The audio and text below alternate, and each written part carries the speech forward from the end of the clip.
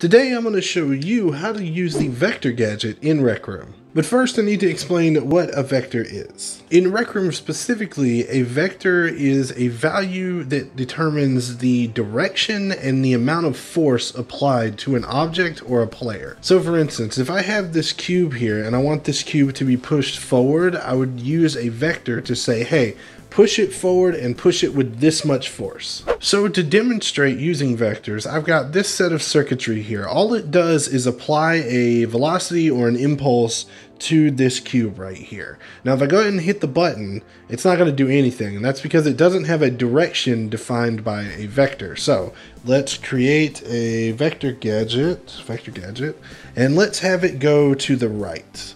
Let's go ahead and make it, and then we hook up the vector to the direction. Now when I hit the button, it should push it to the right.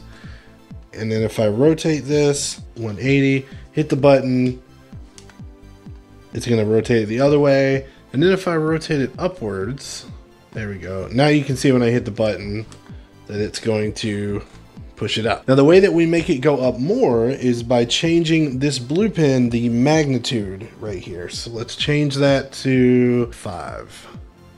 Okay, now when I hit the button, it should go up even further. Now, it seems like the vector gadget and the vector create chip are very similar, if not nearly the same thing. You can actually split up the vector created by the vector gadget into its 3 components if you wanted to. So let's do a vector split, and then we can see by moving this here, it's got 3 different numbers here.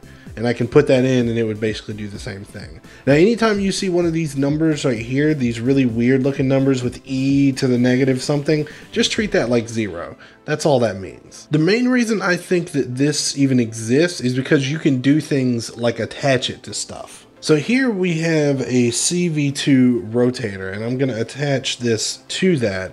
And then when I start the rotator, it should just start making the direction spin. Where you could do that with a vector create, but it would be a little bit more complicated than just hooking it up to a rotator. All right, so now we have the rotator gadget spinning, and you can see that this is making the vector gadget spin. So now if I push this, it'll go whatever direction that the arrow is pointing.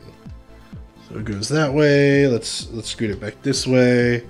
There we go. Let's wait and make it go that way. And that's basically how the vector gadget works. If that video helped you, make sure to throw a like on it.